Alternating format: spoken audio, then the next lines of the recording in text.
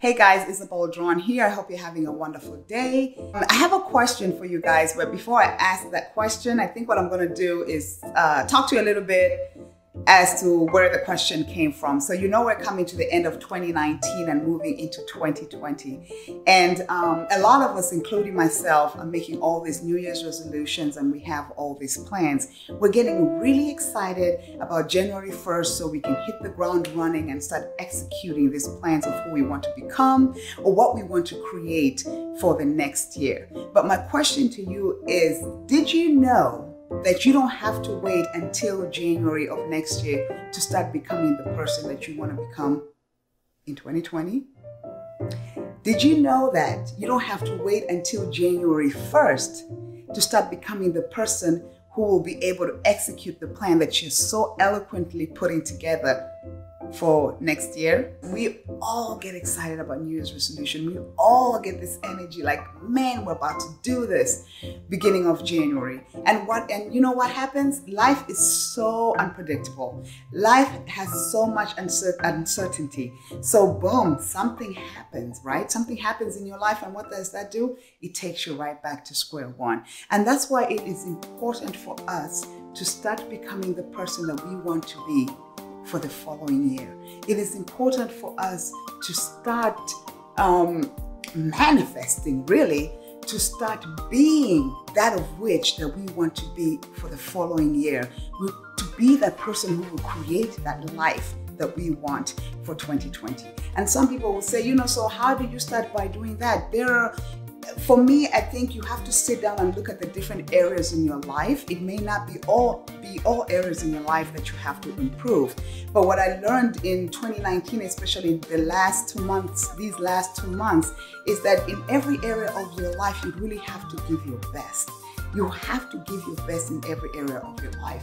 So take a look at which area in your life that you could do better. So I will talk about probably 3 of them that we'll just discuss here real quick that will probably help you. Number 1 is your mindset. Mindset, it is so big, right? Big, big, big, big, big.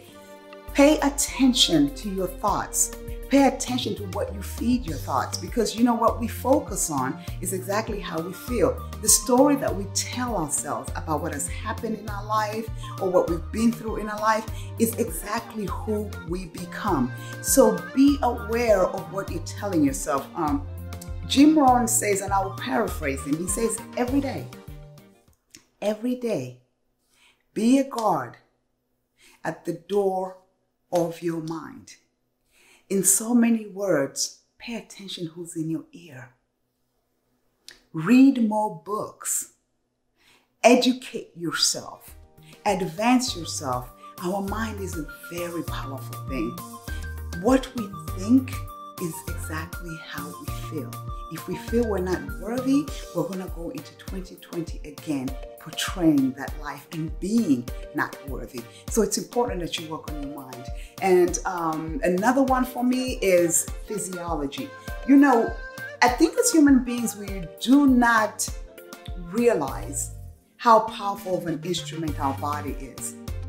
It is difficult, don't get me wrong. I wake up every morning, I pray, I meditate, I wake up every morning by 5:30, or I go to the gym. At least I try to do it 6 days out of 7. But it's hard. I'm not going to lie to you. It is hard to get out of bed sometimes. But I have to challenge myself, right? I have to see how strong I can be. Because when I move my body and the adrenaline is moving in my body, it puts my mind in a different state. My mind is aired out. It gives me clarity. And we know how powerful clarity is. I'm able to think better. I've worked out a lot. But until these last 2 months is when I'm really paying attention as to how powerful our bodies are and how they contribute to our emotional state, they contribute to our mental state. It is not easy, I'm telling you. You just have to do it. For next year, we have to become the better versions of who we are. And then last but not least is your spirit. Pray, meditate, take some time to yourself. Take some time to learn your inner voice. The power is within you. the power is within me. It takes some of us a long time to get it. And I think it's a process in life. We're still learning. Life is an experience. We're probably going to learn until the end. But it is important that we start understanding the power that is within us. With that power, we can create the life that we want. With that power, we don't have to survive in life. We can thrive in life. So take some time to get to know yourself. Be still enough to hear your voice. And most importantly, while you're working on your spiritual awareness, your emotional intelligence, forgive yourself. It is very important. Forgive yourself. Forgive others. And ask for forgiveness. Free your soul. Free your mind, because we can be the best employees, we can have the best businesses, we can do the best of everything out there. But if we are not taking care of this, which is the foundation of what creates everything else, success without fulfillment is nothing. So I wish you guys the best. I know you're going to do well in 2020, but I'm challenging you to start now. Do not wait until 2020 to become the person that you want to be. Thanks for watching, guys. Like, share, comment.